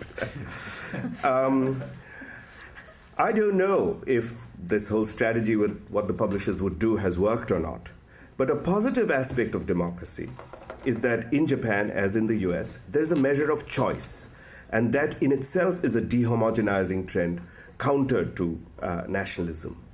Indeed, keeping one eye on the market and politics may not always be bad. This may also be worth discussing, I think, later. Neeladri's paper also makes a very interesting case about the Indian state or provincial variation and transculturation of textbooks. This, of course, need not be progressive in our terms. I mean, in left-right terms, they could be very conservative transculturation as well. But the opportunity for localization, I think, as his paper shows later, can also be very important. Finally, I come to the case of China without presenting another paper on it. I just want to say that there are three aspects that I want to talk about. As Charles Ingrao has predicted, it has been relatively easy to change textbooks in China because it is a centralized and non-democratic system. Thus, official histories have adapted to the change from a revolutionary narrative to a statist one quite easily adapting to the transition from socialism to capitalism. I mean, this is what China has gone through, and in fact, if you look at the historical changes, they have made the changes too. So, whereas till the 1980s, you had Hu Sheng's great three revolutionary climaxes, which were the center of narrative: the Taiping Rebellion, the Boxer Rebellion, and the 1911 Revolution. Now, it changed in the 80s and in the 90s to the self-strengthening movement reform, the 100 Days reform, also reform, and 1911, but seen much more as bourgeois reform, right? And finally, the last version that you see in this, particularly in a movie, not yet in a textbook, is where, people who had begun in the first historical records, I guess, as evil people, like the Empress Dowager Cixi with her long nails always appearing, and, the one who was responsible for everything bad, is now depicted as the most loving, caring person. And Yuan Shikai, who was the dictator who completely transformed the meaning of the 1911 revolution, is shown as one of the great statesmen and national leaders. It was very much a statist narrative. People who are on top have the interests of the nation in mind and proceed that way. This is so these people have been restored now, and that's one aspect. The second is a relatively greater openness has been made for some criticism of textbooks. Basically, here what I want to say is that the state is to some extent withdrawing from a lot of intervention other than at this highest level of history. There's a celebrated case of Yuan Weisher in the CCP youth magazine called Bingdian, or Freezing Point. Yuan criticized the textbook treatment of imperialism in 1860 and 1900, and he alleged that it was raising this kind of violently anti-imperialist kind of distortion of history, was raising another generation of intolerant cultural revolution children. And he also said that there was no real difference in the way the Japanese and the Chinese dealt with the historical narratives. He was, of course, attacked. Interestingly, not so much by the state, but by the historical profession and the population. And Bingdian was closed down for a bit. It restarted under different leadership. Finally, there's the third aspect, there's Shanghai history textbooks. Shanghai, for the first time, I didn't know it was possible, but the Shanghai City Authority obviously had the ability to produce a textbook that was for their history students in the metropolitan area. And this was my research assistant Jake did a lot of the website of the online responses to these history textbooks, because those of you who read in New York Times know that these history textbooks, high school history textbooks, make no reference to Mao Zedong. They make no reference to the Nanjing massacre. There's nothing. This is very much preparing Shanghai youth for a cosmopolitan global integration, right? It's forget about all this past nonsense history kind of thing. And of course, there was huge criticism of this, and they said, now Shanghai has always been a lair of foreign lackeys, and now, of course, you'll find Chinese women from Shanghai sporting Japanese names, and that's the worst kind of thing, perhaps even marrying Japanese men. Yet again, the Shanghai texts have not been criticized by the state as by the public, and precisely because it does not offend the state greatly, the Shanghai textbook seems to have survived. What does this tell us? Certainly that even if revolution had passed, nationalist monsters continue to reign. Indeed, the monsters created by the state had been taken over by the populace, and even the state fears it now. Second, even though it has been made possible by the state looking askance, we are probably looking in China at a lot of local variation. The resurgence of locality is, of course, very understandable in terms of the trends towards globalization. It is also an opportunity for professional historians to reconnect or connect to popular conceptions of the value of history. Neeladri and his textbook project, I believe, have made some very astute moves in this direction.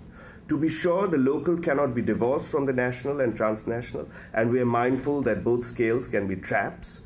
The NCERT group emphasizes a critical and constructionist approach to historical pedagogy.